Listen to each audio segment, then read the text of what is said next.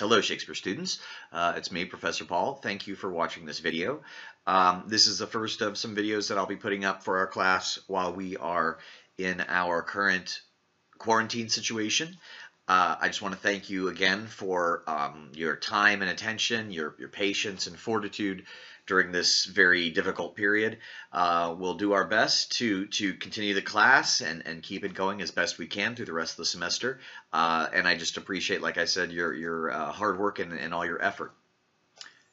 In this presentation, I just want to conclude our discussion of Much Ado About Nothing, some final thoughts about that, also connecting it to some issues in Midsummer Night's Dream, and then I hopefully think we'll lay the groundwork for Henry IV Part 1 and ultimately Macbeth. So just to go back to Midsummer Night's Dream, one of the things that we talked about was the conflict in the story between desire, individual desire, specifically erotic desires, and restraint, social and hierarchical restraints on that desire. And in one way, we might think about the story as fundamentally about that conflict between desire and control.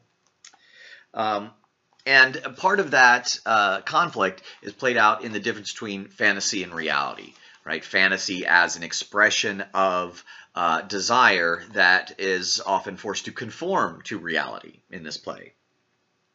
So remember Helena's first soliloquy at the end of Act 1. She talks about love and the deforming aspects of love. Right? She says that love looks not with the eyes but with the mind, therefore is winged Cupid painted blind. Right? The idea that love is a mental state. It's not something that is based on empirical or sense evidence. It's based on your fantasies, your imagination, and desires.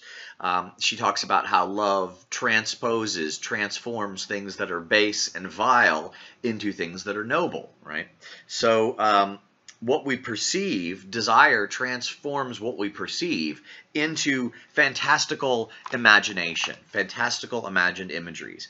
And this is what leads to misjudgment, right? The mistakes of love, and causes people to dote, to idolize and idealize people and things that really are not all that wonderful, but because of their desire, because of their fantasies and their love that looks with their mind, transforms these things that they see into into false images, into false judgments.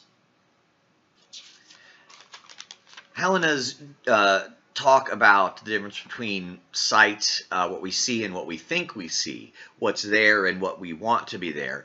It seems to be confirmed in a certain way by Theseus's declaration at the very end of the play, where he says, well, I never will believe such strange fables, such antique fables, talking about the stories that the lovers say that they've experienced in the woods. Theseus doesn't believe it. He thinks that it's all fantasy. It's shaping fantasies, and he contrasts that with cool reason. And he gives the image of the lover, the lunatic, the poet, these beings, these people that project their desires into the world. They take the madman, for example, takes his fears and finds an object in the world to attach his fears to, a shadow in the dark, and so he thinks the shadow of a bush is a bear because his fantasy, his imagination tells him that. So cool reason is what allows one to see reality without the impediment, without the false lens of desire covering it. Right? Whereas shaping fantasies, they impose the mental image, they impose the mental shape, they impose the viewer's imagination on the reality that they see. So there's that opposition between cool reason, which in Helena's language would be seeing what's actually there, seeing with the eyes rather than the mind.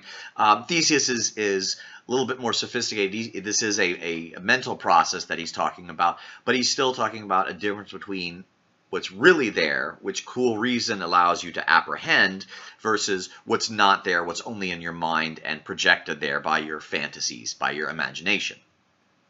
The difference between Helena and Theseus's perceptions or their understandings of love is that for Helena, she seems trapped by it. Her expression is, we can't see. If you're in love, you are trapped by that love, and you're not going to be able to see what's really there.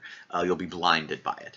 Theseus also, again, acknowledges the power, obviously, of imaginations, but he does at least allow that cool reason can control it, can put a lid on it, right? It's a difficult boundary to maintain. It's difficult to maintain one's cool reason in the face of our desires and our fantasies, but it's something that he suggests can be done with restraint, with careful restraint and practice. One can maintain the difference between one's reason and one's fantasies. One can manage the way you interpret the world. One can protect oneself from being absorbed or being misled by your own fantasies, and reasonably apprehend the world.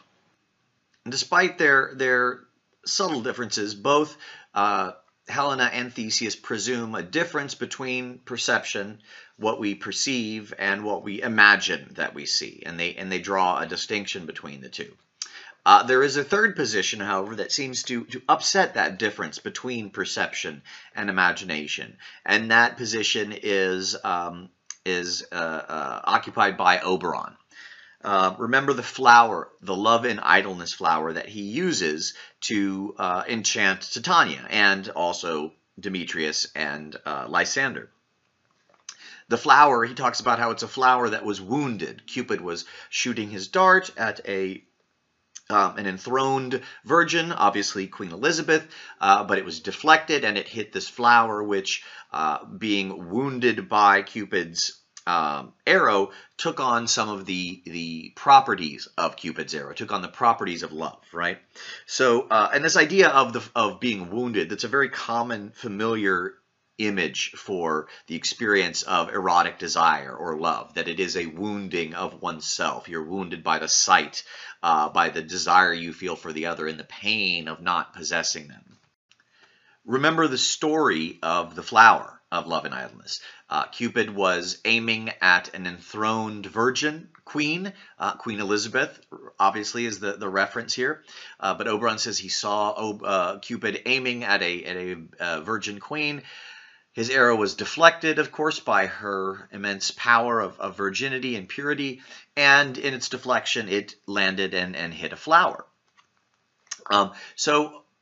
Flowers, of course, have a very common and long-standing association with love and sexuality. Flowers, roses as objects of symbols of love, but also the image of being deflowered, of that as the loss of virginity.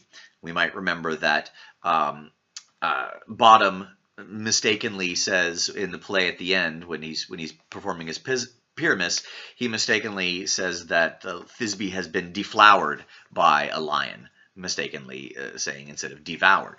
But so the flower, has a long-standing association with sexuality and love. And in this story that Oberon tells, we see the flower taking on the love wound. It takes the wound that was intended for the queen. The flower takes it in itself. And this image of being wounded by Cupid, or love, desire as a kind of wound, is a really common one in the period, and medieval period, and up through the Renaissance. The idea that love is with the image of Cupid's arrow, it's like a penetration. One has been pierced by the desire for another, and the feeling of loss, the feeling of separation from that person is a kind of bittersweet pain. So the image of the wounded flower as is an embodiment of the love experience in this physical object. So Oberon takes the juice of love, the love in idleness flower, and he applies it to the eyes of the various lovers. The eyes, of course, an important image throughout this poem, and traditionally very important in love poetry, the eye as the vector through which love travels. One is wounded in the eye. The vision of the loved one enters through the eye, and that is how one falls in love. And so, of course, it's the eyes that he applies it to. And there's a kind of act of sympathetic magic here. The love wound that the flower has experienced and embodies, that wound is transferred in a kind of osmosis and almost a kind of mimicry into the eyes and the spirits of the lovers, right? So they take on the attributes of the flower. The flower has that wound, and then it's transferred into them in a kind of sympathy. Let's take a second to think about the name of the flower, love in idleness, right? So idleness is it's love that is waiting. It's love that is just sitting there, waiting to be deployed. It's the emotion already exists. It just is searching for an object to attach itself to. And idleness, the word idle, I-D-L-E, there's also a pun there on idol, I-D-O-L, a false god or a false image that one worships. And idolatry is a figure in this poem, in this play, a number of times for a kind of overly emotional or overly invested or foolish love. Helena is talked about as doting in idolatry on Demetrius, and she seems to acknowledge that herself because Demetrius isn't all that great, right? So he's not truly he's not the truly wonderful being that she thinks he is. He's an idol. He's an image that she has infused with her own desires. So he's like a false god, so to speak.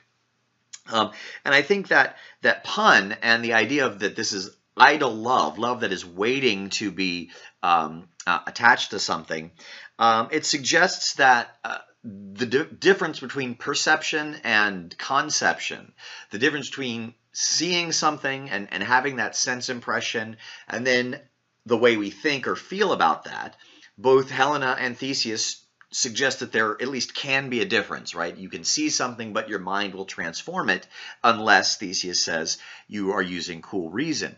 But the idea of the love and idleness flower, I think it upsets that idea, and again, by the fact that it's applied to the eyes, it suggests that there really is no difference between perception and conception. It's not that we see something and then we transform it. It's that our vision is always already wounded. That is, it's always the case that our desire is already there waiting to be attached. It's not that only occasionally it overpowers our cool reason, but rather that all of our sense perceptions, everything that we see, has already been shaped by our desires. It's already been made into some kind of idol, I-D-O-L, that the world we see around us is not the world as it is, but it's always the world filtered through our own fantasies and desires. So to sum up, the love and idleness flower and Oberon's use of it, it dismantles the difference between sensory perception and fantasy. Dismantles the idea that there's a distinction between cool reason and shaping fantasies. That there's a distinction between what the eyes see and what the mind sees. Right? So it's not a matter of how we interpret what we see, but rather our sight is always already compromised. It's always already shaped by our fantasies, by our desires, by our fears, by our anxieties. We're always shaping it into a world in which we can invest our fantasies. So we're always making it into, in some sense, what we want it to be, or perhaps what we fear it to be. And this idea, I think it puts Puck's epilogue in a different light, an interesting light. In the epilogue, he says, if we spirits have offended, think but this and all is mended, that you have but slumbered here while these spirits did appear. Or something very close to that, right? The idea is, if you didn't like the play, just tell yourself that you were dreaming, that it was all a dream, and then it won't be so big a deal. So in a sense, I think he's making us responsible for our own enjoyment, or our lack thereof. What we see in the play, whether we like it or not, has less to do with what's there on stage, with the words of the play or the actions, but with our own desires, our own fears, fantasies, anxieties, right? As Bottom says when he's first transformed, and Quince looks at him and says, Bottom, what's happened to you? Bottom says, you see an ass head of your own. right? So if we see something, if we see foolishness, if we think this play is a bunch of foolish nonsense and these people are all so immature and stupid and blah blah blah, or however we might react, Puck's epilogue is saying, well, that's your fault, isn't it? Right? That's your problem. The foolishness you see is not the foolishness of the characters, but it's your own foolishness reflected back at you.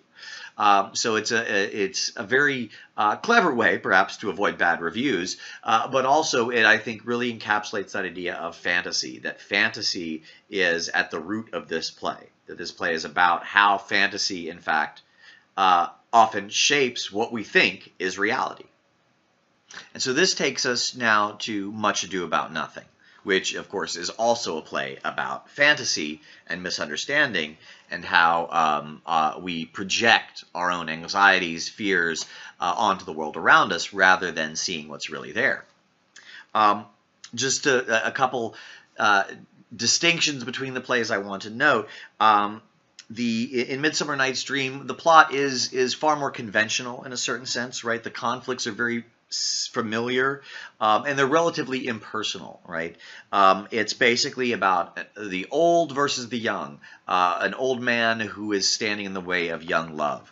And the characters are largely interchangeable with each other, and not just Hermia, Helena, Demetrius, and Lysander, who are, more of character types than real characters. But none of the characters in the play, outside of perhaps maybe Puck, have too much of a sense of individual personality. They are character types to a certain extent. Much Ado About Nothing, which shares many of the play's same concerns as Midsummer Night's Dream, I would say it's a much more psychologically and socially deep story, play, right? There's more psychological and social depth, while the conflicts that we see in the play are culturally and narratively familiar, right? The unjust accused woman, the bitter outsider who wants to throw a wrench into everyone else's happiness. These are all conventional story elements. There's far greater individuality with these characters, especially with Beatrice and Benedict. We get the sense of real people with real emotions, real psychology behind their actions. So they aren't just the kind of stock figures that I think we see in Midsummer Night's Dream, or stock figures that are just slightly more developed, slightly more advanced in Midsummer Night's Dream. Much Ado, these characters are far closer to real people, I think. And so they're both about fantasy and misunderstanding. In Midsummer Night's Dream, the misunderstandings are generated by magic, right? It's an outside source that comes in to cause chaos in the story. But in Much Ado About Nothing, the fantasies, the misunderstandings, the complications and conflicts, they're all generated within this society itself. They're generated by the characters in their world. It's not something that's imposed upon them from outside. So their conflicts are all a result of their own miscommunications and mistrust, not the result of some fairy magic that's imposing itself from a supernatural realm. These are humans dealing with human problems that they've caused themselves. As I mentioned in class before, throughout this play, Hero, through much of it, is a blank slate. We see her being active and talkative in a few scenes, but in much of the play, particularly in the scenes where there are male characters, Hero is pretty silent. And so as a silent character, she is the blank slate upon which other characters, most particularly Claudio, project their fantasies and anxieties. Right, so at the very beginning of the play, first Pedro asks about her. Don Pedro asks, "Is this your daughter?" Right, and there's the joke about her parentage. But then after Don Pedro and Leonardo leave the stage for a moment, Claudio asks Benedict about her. Right, what do you think of this woman? Do you think she is fair? Do you think she's honest? Do you think she'd be a good wife? He doesn't come out and say things quite that explicitly, but he's clearly enamored of her. But he wants to get someone else's judgment, right? He looks to the older soldier, the senior, who perhaps he looks up to for guidance, for understanding. He doesn't quite trust what he sees, so he asks for Benedict's opinion so we can compare. And there's also, I think, some concern here in terms of, well, what is Benedict going to think about him? So he lacks the skill and knowledge necessary to woo her, but he's also displays his insecurity here, right? He is not sure about his own appearance. He's also not sure about how to decipher her appearance. Both of these are signs, I think, of his immaturity, that he still has a long way to go. He still has a lot to learn about how to interpret and judge the world around him. And of course, Claudio approaches Hero through a proxy, through the figure of Don Pedro, who woos her on his behalf. So it's another sign, I think, of his vulnerability, or his insecurity, his lack of experience, his lack of confidence in himself. But it's also this reliance on the judgments of others and the way he uses others to both interpret the world and to pursue his desires that makes him vulnerable to misinformation, that makes him vulnerable to the trickery that Don John plays. And Don John's two plots, they play on Claudio's insecurities, and in particular, two very related problems: the problem of male rivalry and the problem of female infidelity, which are intimately connected with each other, right? The rivalry between men over women, which we've seen in Midsummer Night's Dream, Lysander and Demetrius, their rivalry over Hermia, and the fear of female infidelity, the fear that the woman will be unfaithful, that behind the appearance of chastity and purity and good morals, etc., is a dangerous, lascivious, dark woman. And we see the cuckold humor throughout the play is a way, perhaps one way that this society, these characters, try to negotiate that problem of their anxieties over love and male rivalry and female infidelity. So Don John's first plot deals with the problem of male rivalry, right? Your friend Don Pedro has actually wooed this woman on your behalf, for himself, not on your behalf. And of course, Claudio, given that Don Pedro is higher in status, can't really do much but be angry at him. Of course, this quickly falls apart because these men are quite closely bonded to each other, right? The rivalry, whatever Don John had hoped to accomplish very quickly dissolves. His plot quickly dissolves when Don Pedro says, "No, I wooed her for you." So it's an easy problem to overcome, partly because the men do have relationships with each other. They have a close bond. So this, whatever falsehood that Don John tries to insert to break up that male bonding is very quickly discovered as false, right? The second plot, though, is the one that plays on fears of female infidelity. And this is the one that works because Claudio, it breaks whatever potential trust between Claudio and Hero there might have been. And so it makes the very act of reconciliation. Don Pedro and Claudio can reconcile because Claudio believes what Don Pedro says, and Don Pedro is his superior. But once Claudio mistrusts Hero, he's never going to hear what she says, right? And of course, as we see, when he accuses her, the more she protests her innocence, he just interprets it as signs of her falseness, right? So the second plot is much more effective because it plays on a basic lack of communication between the male and the female, between this world of male soldiers and male-male bonding and the domestic world in which Hero lives. And the strength of Don John's plot is that he tells Pedro and Claudio just enough to get them suspicious, just enough to give Claudio enough rope to hang himself, so to speak, enough suspicion so that Claudio convinces himself. He doesn't say she's done X, Y, and Z. He says, well, I'm going to show you. I don't even have the words to tell you what she's done. Just see for yourself. But trust me, you will be very upset with it, right? So he raises the specter of suspicion, but he leaves it tantalizingly unsaid so that they have to fill in the details themselves. And the scene that he shows them of Borachio wooing Hero's maid Margaret in Hero's clothing, and she calls herself Hero. That's not actually in the text, right? We don't see it. We don't see what Claudio sees. But it is often staged by either in stage plays or in films. And it's often staged, I think, because depending on how it's staged, it affects our relationship to or our feelings about Claudio. If it's staged very realistically, that is, where it really does look like from wherever Claudio's standing, if it looks very believable that this is Hero talking with or doing something else with someone else, then we can perhaps sympathize with him, or at least understand, okay, that looks bad. I can understand why he might fall for it.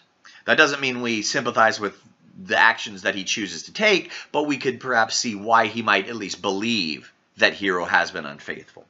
On the other hand, if the scene is staged very unconvincingly, if it's staged where it's pretty obvious that it's not Hero, or that it would only take, a moment more paying attention or slightly closer attention to the scene to figure out, well, that's not really Hero, then that really highlights his rashness and his mistrusting nature, and it makes us find Claudio a more distasteful character. But in some sense, it doesn't really matter whether the scene is staged or not, whether it's believable or not, because once Claudio opens himself up to the possibility, once he listens to Don John just even saying, "Come with me, I'll take you to show you something terrible about your beloved, your betrothed," he's already compromised himself. He's already, in some sense, convinced himself just by being open to the suspicion, by not saying immediately to Don John, "You're lying," or saying, "Okay, well, I'm going to go and ask Hero about this right now," right? The very fact that he even plays along enough to go and spy already raises for us the fact that, or shows us that Claudio is mistrusting, whether it's because he's a jerk or just because he's insecure, doesn't, that depends on the way the actor's playing him.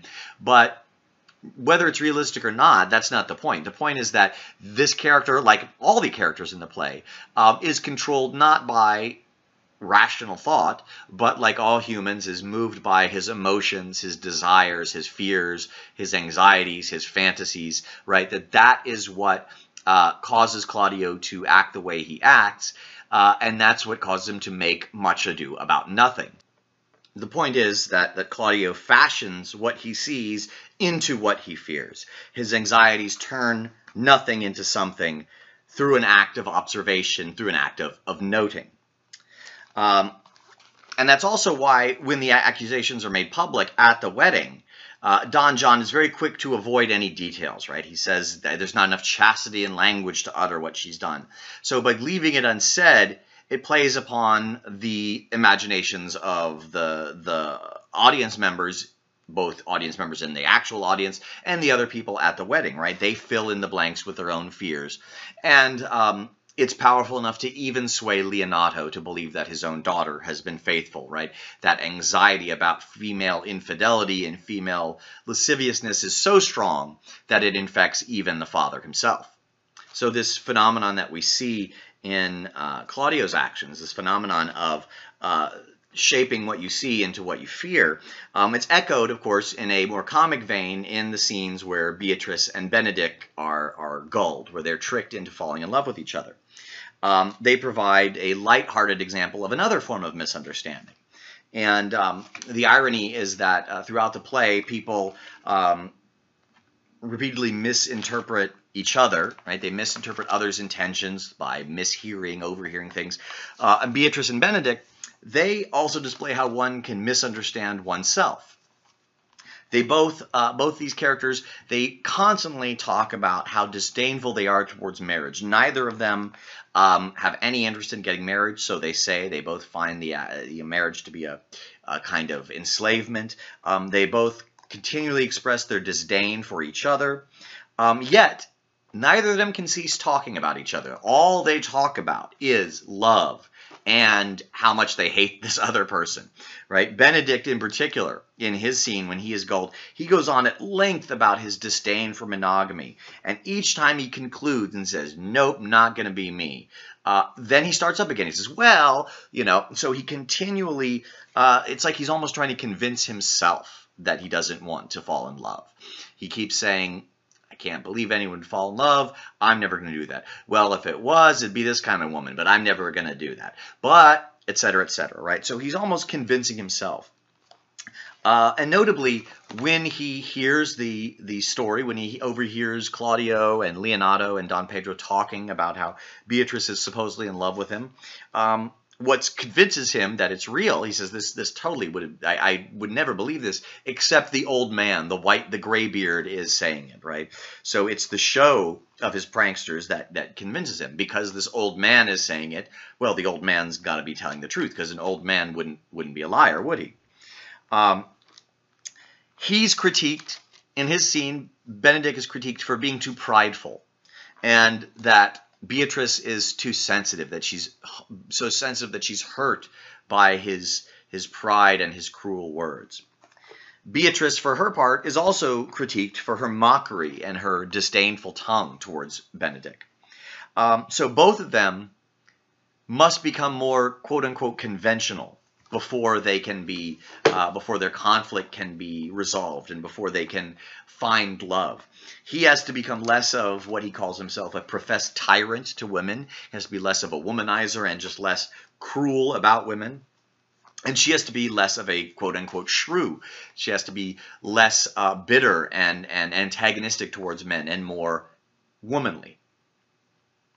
And this suggests a transformation between them, the transformation of Beatrice and Benedict, their personal transformations. Of course, it's important for the resolution of their subplot, but it's also crucial for resolving the plot of Claudio and Hero.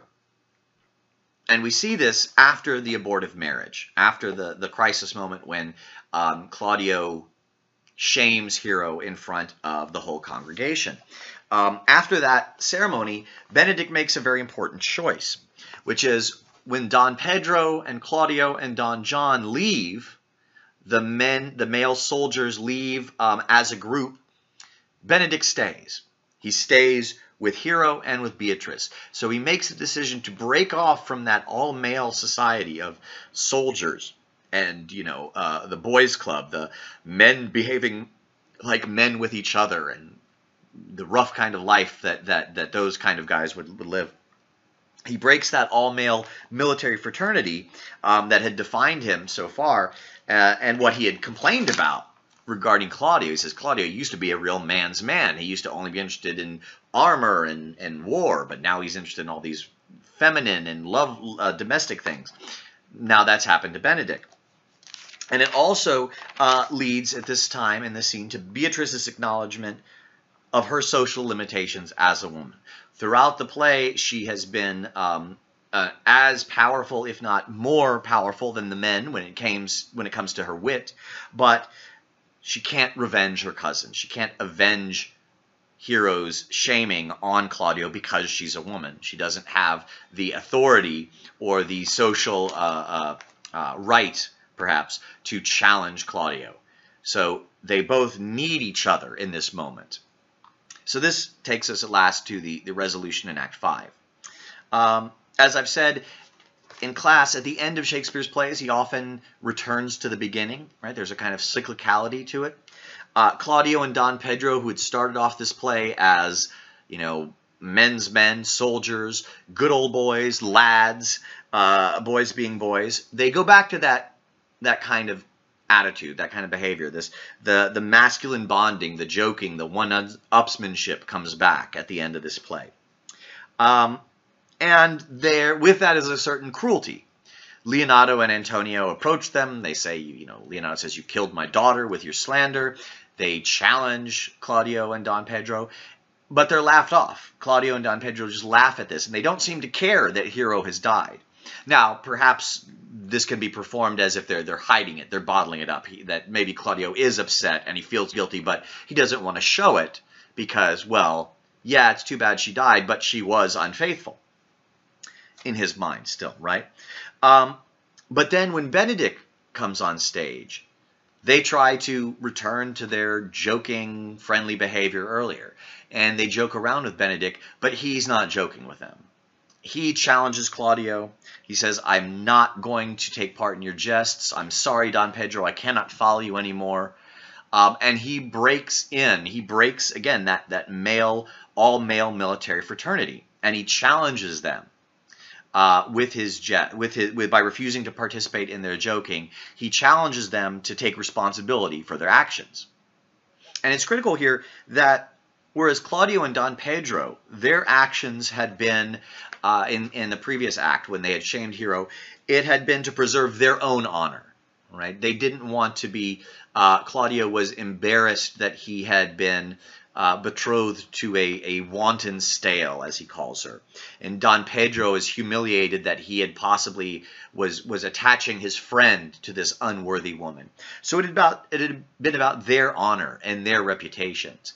Benedict here is not concerned about his reputation, though, or he's not acting to preserve his own reputation. He's acting on behalf of someone else. And he's acting on behalf of a wronged woman. So this is a kind of very, almost stereotypically the classic chivalric, gentlemanly action to challenge another man on behalf of a woman's honor, not on behalf of his own honor. And this is particularly notable because throughout Benedict has been, he talks about how men who fall in love or men who are in love with women are deserving of ridicule, right? The cuckold jokes that men come in for and that he makes plenty of. Now he's not concerned about male reputation, right? He's only concerned about doing what's right for Hero and Beatrice, his love. Now Claudio, notably, isn't convinced. Even when Benedict challenges him, he's still not convinced that he's done anything really wrong, right? He might feel like it's too bad that Hero is dead, but still ultimately he was the one who was wronged by her in his mind. He's not convinced until Borachio, right? And so it takes the word of a man, and ironically of a criminal, the criminal who set Hero up, to change Claudio's mind. And there's also the irony here that it's brought to him, this word that's brought to him by Dogberry, the fool, right? So it's the foolish constable who's been so ineffectual in his job thus far that serves as the vehicle for the truth that ultimately transforms Claudio and leads to the happy ending of the play. So Claudio has to be convinced by a man that Hero is honest. And at this moment, he says the image that he had had of her reappears in the semblance that he had once loved. So the image that he had seen of her returns to him, the way he'd wanted to imagine her when he first saw her. The fantasies about how beautiful and perfect she was return, and they erase those fantasies or anxieties he'd had of her as a wanton woman, as a lascivious, unfaithful cheater.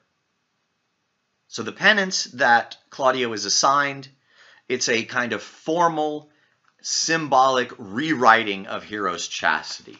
It's a destruction, an erasure of the slander that he had spoken, and rewrites her chastity, her purity, literally monumentalized, literally inscribed as a permanent marker in this tomb.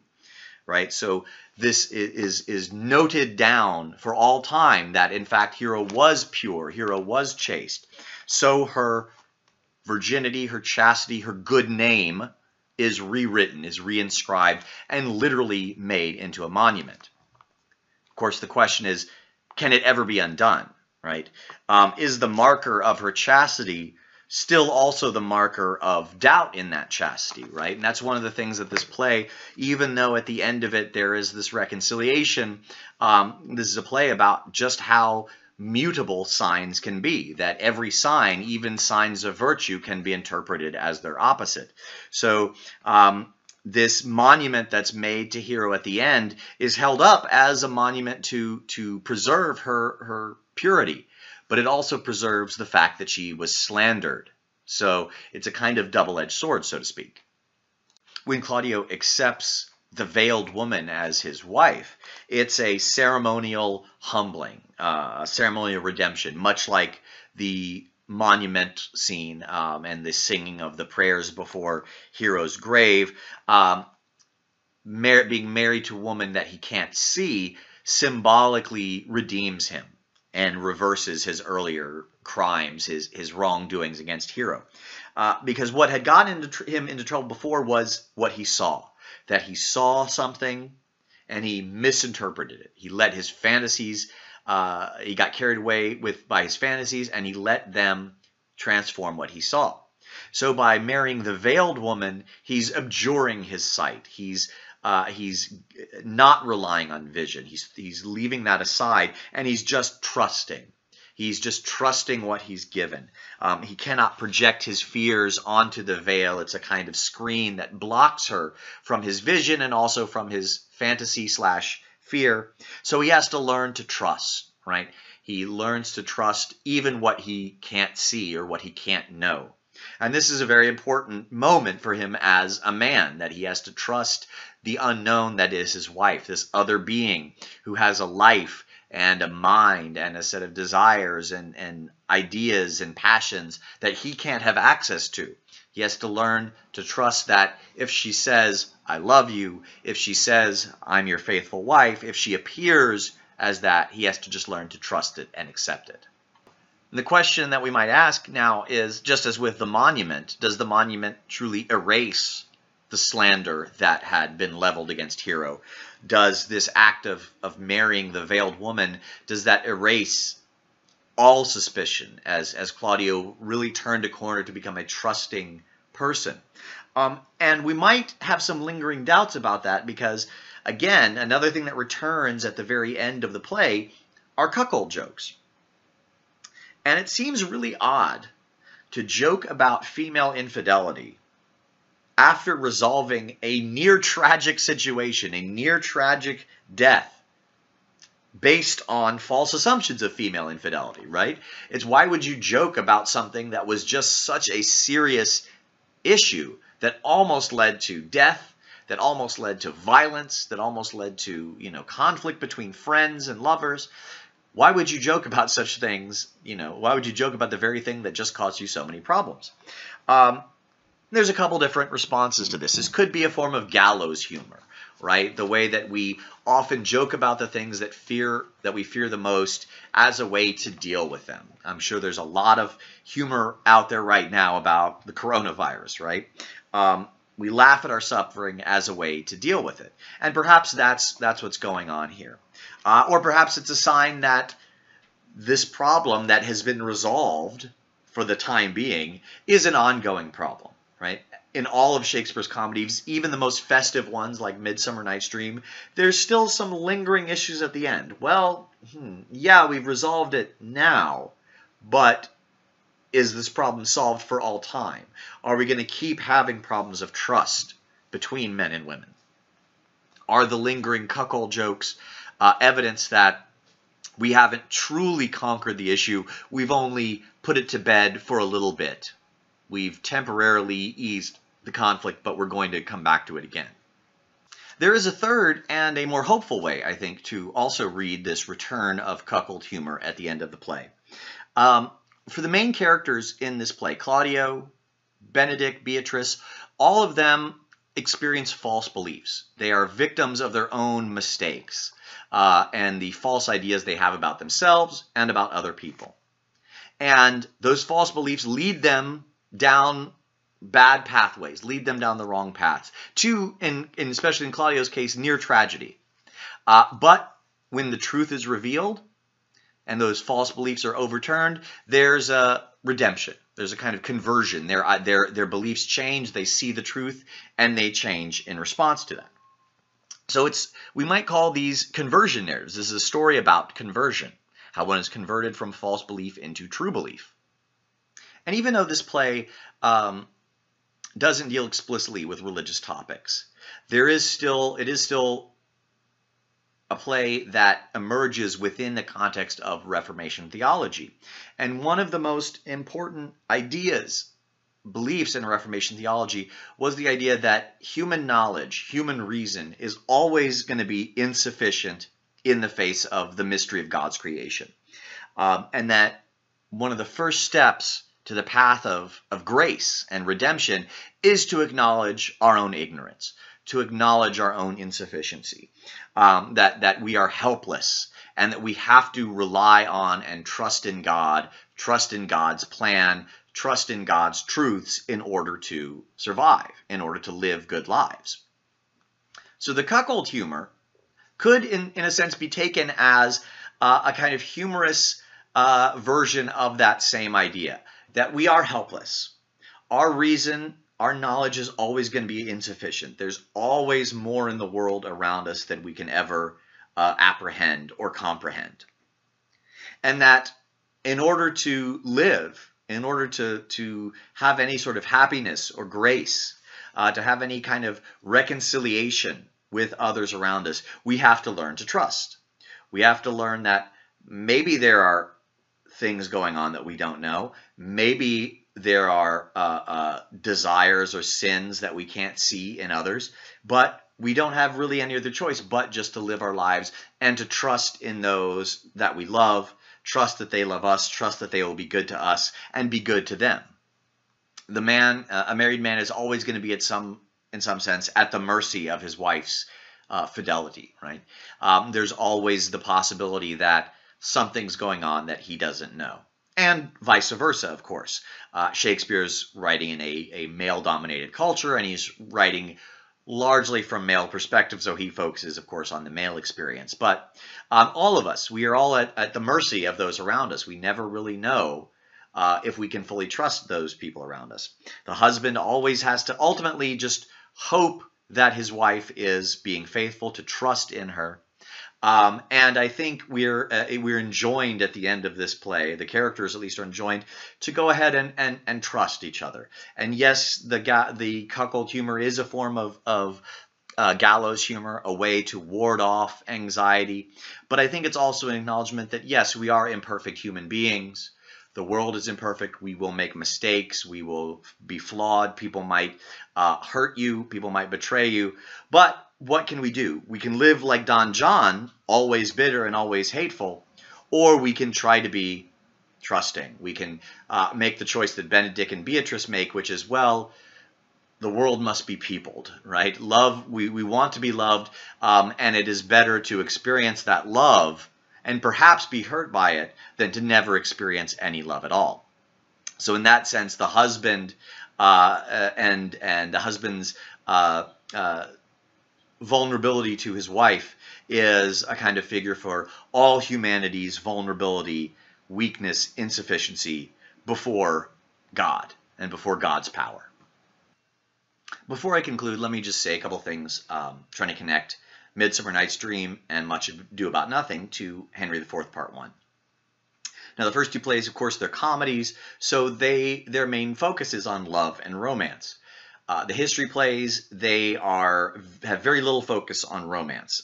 Some of them do have marriages in them, but by and large, these are plays that are focused on politics and war. That said, issues of fantasy and honor do come up in Henry IV Part 1 and connect it to the earlier plays. In Much Ado About Nothing, it's honor that motivates Claudio and Don Pedro to shame Hero. Claudio feels that his reputation has been tainted because the woman that he is betrothed to has been unfaithful. So her infidelity shames him. In Henry IV Part 1, honor is also going to be a big issue. The king, Henry IV, is dismayed at the behavior of his son Hal, who behaves dishonorably, who is out partying and hanging out with undesirables, compared to the character of Henry Percy Hotspur, who is the king's main rival, who is a character devoted to honor, devoted to military achievement, right? He embodies the chivalric code. And just as in Much Ado About Nothing, that obsession with honor in King Henry IV is also shown to be somewhat hollow. And in particular, in Henry IV, Part 1, it'll be the character of Falstaff, who shows that honor, as he says in a noted speech near the end of the play, he says it's just a word. And honor can't help you if you've got a broken leg. Honor can't heal your wounds. If you die in battle, people might say you're honorable, but what does it matter? You're dead.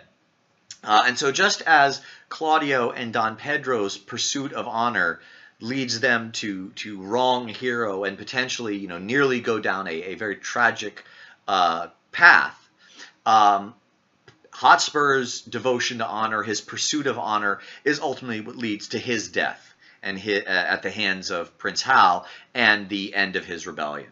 So I think both plays, and again in the character of Falstaff in Henry IV, it also challenges, or it punctures, it undermines the sense of honor and appearance, right? And causes us to be skeptical about some of the values, the stereotypical or common values that our culture or society holds up as the most important. All right. I'd like to go ahead and conclude the video now. I want to remind you all, to those of you who are my students, please go ahead and take the Blackboard survey about your availability online. I want to determine the feasibility of conducting live online classes while we are on quarantine. And I also just want to thank you all for your patience, your fortitude, your perseverance during this very difficult time. I know it's very stressful and scary. None of us have ever seen anything like what's going on right now in the world. And I know that it can seem a little absurd to be talking about classwork, to be talking about plays and poems and so forth. And I do acknowledge to feeling a bit absurd myself, writing lectures, grading essays, and so forth. But I think, one, it is good in times like this, in times of crisis, to have a little bit of normalcy, to have a little bit of routine, to take your mind off all the crazy stuff that's going on, and to give you something else to think about, something else to focus on. But I also think that in times of crisis, this is when art is most important, because it allows us to get outside of our own heads, to get outside of our limited perspective, and hopefully gain some perspective on the world around us. And as much as possible as we continue in the weeks that remain in the semester, I will try to do my best to connect what we're talking about in class to the world around us. The last thing I'll say is just Shakespeare himself was no stranger to plagues and pandemics. The Black Death that had terrorized Europe for centuries was still going on and still periodically closed down the city of London, closed down London stages during Shakespeare's career, before and after his time. And oftentimes during the plague, when the theaters were closed down, that was when Shakespeare got some of his writing done. He wrote his sonnets, likely during plague years. He wrote King Lear, perhaps his masterpiece, during a plague. So art can also be a good escape, something to focus on, something to put our energies into in times of trouble. So with that said, I want to again thank you for watching the video. Please contact me if you have any questions about anything I've talked about here or any other issues with the class. And I wish you the day you wish yourselves. Be safe, be healthy, be careful, and I will see you either online live or in the next video. Take care.